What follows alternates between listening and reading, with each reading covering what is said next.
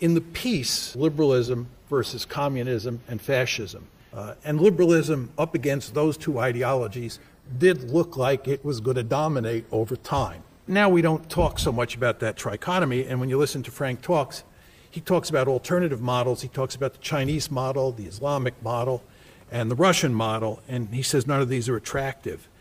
That's true, but I would approach it in a very different way. I would talk about the generic concept of authoritarian regimes. I mean, the alternative to democracy is an authoritarian regime. When you talk about democracy, you talk about democracies as a generic concept. You don't talk about the American model or the British model. Authoritarian regimes, what you see is that they come in many flavors, and some of them are actually reasonably attractive. Authoritarianism is not such a bad thing to good numbers of countries on the planet. China and India, take into account